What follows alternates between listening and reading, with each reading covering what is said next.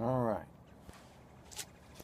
this is going to be video 3 in a series of I don't know how many yet on the One Drunk to Another to God video series, talking about why we drink, who's responsible for it, what can we do about it, and how to quit in that of late. In the last video, you heard some pretty wild stuff about the watchers, and you're probably thinking to yourselves that it's possible this guy's off the deep end and stuff like that. I'm hunting again, by the way, so I'll be keeping an eye on my lanes. But that's natural. We all live in our bubbles of what we think reality is, and these bubbles are generally always put in place by beings that are always trying to keep you from knowing the truth. Half the world now is starting to awaken to the fact that the wool has been pulled over their eyes, and things that they have been led to believe that is important and worthwhile are in fact only self-serving to the giants that we're talking about, the giants of our day, the CEOs and leaders of Fortune 500 companies and things of that nature. That being said, I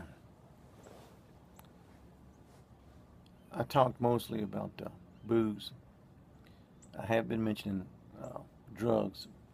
I'm not going to thump Bibles and give you scripture and quote, because that almost always ends up being a deterrent and a point of argumentation, which is a spirit in itself.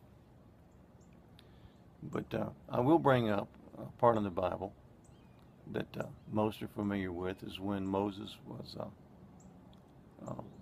supposedly Moses was leading the people out of confusion, out of captivity, which is a likeness for today. Our captivity is our confusion, and it is our addictions, and it is our ungodliness.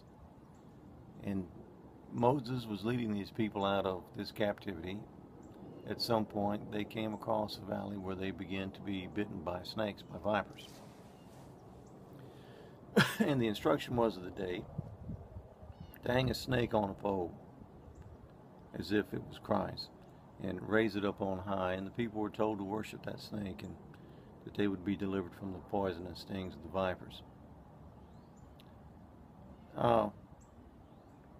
If everything that happened in that Bible is a likeness in our own lives, for our own situations, where do we see a snake hung high on a pole today? The snake on the pole, though everybody has their own opinions as to why, and usually when you see something that makes sense but doesn't go fit in your theology of your faith and your belief, we usually invent all these crazy weird things that don't make sense, but we tell ourselves it does, to explain it away. And what I'm referring to now is the snakes on the pole at the doctor's office when you go to make a visit. You're always going to see these helix snakes curling around a pole that's going to be on the door of every doctor, on all your prescriptions. When you, if it's a sign of medical now, it's the medical sign for doctors and so forth. Do we look to that pole with that snake on it to be our Savior today? Do we worship that snake? Do we worship our drugs? How much time, effort, and money have you spent in the obtaining and paying for drugs versus how much time and money have you spent obtaining the healing powers of Christ? I think you'll find that most of us spend way more money on our drugs than we do on the purpose and necessity in the team effort of Christ being spread among the world to help people. I think that story happened with Moses and telling him to worship that snake on a pole was for the sole purpose of us, because we were going to read these stories years later. Here we are in our own wilderness, and in fact it is showing us today exactly what we're doing. we're being stung by these venomous vipers, which is all these Fortune 500 companies, all these people that, these giants that demand more and more service, more and more feeding that we can't possibly keep up the demand with now. And then now we're being told by our spiritual leaders, who in that day was Moses, and this day our government, that we need to look up to the two snakes on the pole and go there, worship it for our salvation, for protection against our viper's stings and all of our troubles. And we're doing essentially that. Drugs is another doorway, just like booze is. It reconfigures things in the brain that allows interdimensional beings to take hold of you. If you look in the very beginning of the day, when drugs were becoming, after the Watchers had taught people, these people that could make drugs were known as the foreseers, meaning they could foresee things. They could see things of the former world. They were looking into the future and the past, and they were doing this through spirits. That where these spirits are in this dimension, there is no such thing as time. Time is an earthly thing. So all things from the past and future are known when you escape this earthly vessel. Time is only a slave. We're only a slave to time while we're in this state.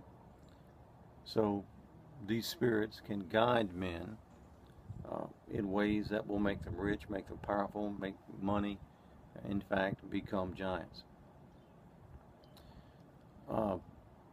That being said, that clue of the snakes on the pole is only one among many that has led me in this belief that we are, in fact, suffering from a spiritual problem, not a physical problem. Drug addiction is a spiritual problem. It is a problem that deals with other dimensions, where these beings were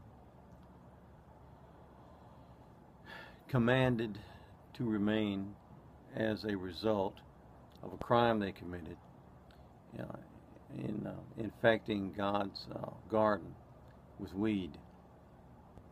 No pun intended. God plants a good fruit, which the Bible refers to as a wheat, which was a likeness for people that would follow him. Then along comes the devil, who plants what the Bible calls a tare, which is a likeness for a weed, a useless plant. It's in your garden, but you can't eat of its fruit because it's poisonous to you. And if you do eat of its fruit, then you become sick and ill, and so on and so forth. Now, you don't really have to buy into the fact that these giants today are possessed by spirits, and they are teaching all of us to be opened up to be possessed by spirits. Doesn't really matter. All you really need to know is that what you've been trying thus far to quit drinking hasn't been working. Your concepts of what you think and know about God thus far has not delivered you from pains and the evils of the world that you've been praying God to deliver you from. Therefore, it only makes sense that you should try another direction. If it's not this direction, or this theology, perhaps another one. But I do know that God is not weak, and God is not unable to deliver you from addiction. He is not unable to deliver you from illnesses. He is not unable to deliver you from any problems that this world can bring upon you, or you bring upon yourself. If you haven't been delivered, and you still have troubles, and you're still a drunkard, and you're trying to quit being a drunkard, and if you feel you have a pretty good close relationship with God, apparently that relationship ain't worth the paper it's written on, or not written on, because it can't deliver you. So apparently there's call for some change. Psalms 54 or 55, I believe, it talks about a people. It's a guy crying out to God because he's got all these enemies that are attacking him, and all these people are trying to bring him down. And within that story, it says something very interesting. The guy says, you know, If this would have been an enemy, I could have handled it. I could have taken it. If this would have been somebody that was against me, it would have been bearable. But it wasn't somebody against me. It was them that I walked into the church with, them that I was seeking God with. He's talking about his Christian brothers. At some point, we're going to realize it's not enough for a people to say that they're Christians and people to say that they love God. Because as that Psalms, either 54 or 55, I forget which, maybe I'll put a link to it on the bottom of this video. At some point, we're going to find that it's our so-called Christian brothers who are actual fact our enemies and actually pulling us down with misinterpretations, with misconceptions, with theologies that come from childhood that we can't seem to let go. And then that psalm goes further in saying that these people are against God because they cannot change. It's a very important thing. If you're going to be a Christian, if you're going to be looking for God to help you be delivered, you're going to have to change these notions and thoughts that you have, that you thought were right, and then you're still drowning in booze and in dope and addictions of all other different kinds. If you're still having troubles with these things, you better look for that change.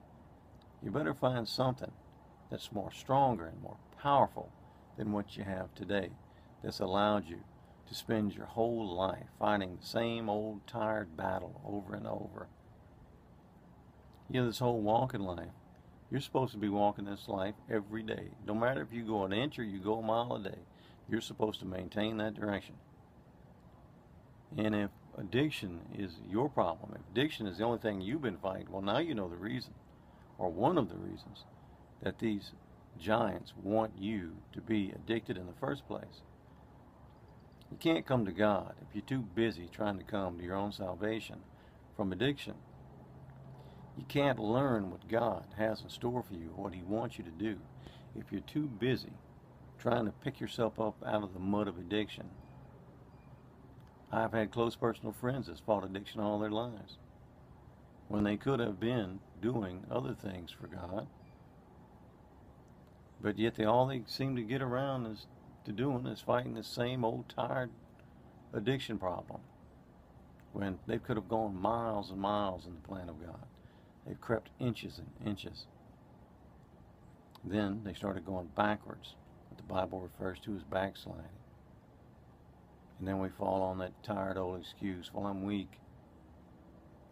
Well, at least you got it right. You're weak. It's not God. It's not the God you serve. It's not that He has a problem delivering you. It's that you have a problem coming to deliverance. And what keeps you from deliverance is your own theology. It's your own belief in who and what you think God is. All that being said, we're drowning in it today. We're drowning in booze. We're drowning in prescription medicines. We're drowning in illegal drugs. If you sit down with a pen and paper and just write everything that you take that's got the two snakes on the pole covered under their protection, if it's a pharmaceutical drug, no matter what it is, if you write it down, and if you smoke joints, if you write that down, how much wine or beer you drink, if you write that down, and then right next to it, start a new column, and then write down the things that you've done for the glory of God and for the plan of God, the things that you've done, even if it's something as simple as helping an old lady on and off an elevator. If you write down those things next to it, what would you find? Who are you serving? Who has become your God? Okay, I'm going to end this video. It's already 14 minutes long. In the next video, I'm going to try to go into another angle, and that is how to come to a thought process about our Father, our spiritual Father, how to let go of the old mainstays, beliefs, and systems that were instilled in place in us years and years ago, even since the time we were children, how to let go of those childish fables and grab on to something tangible, which is from that Holy Spirit, which is where God is trying to get us the whole time. Get us to that Holy Spirit to be our strength, that we can have strength against addiction and other things that keep us back and enable us on this rock until we find a better way. So thank you for taking a listen at this video, and then I'll see you on the next one. Adios.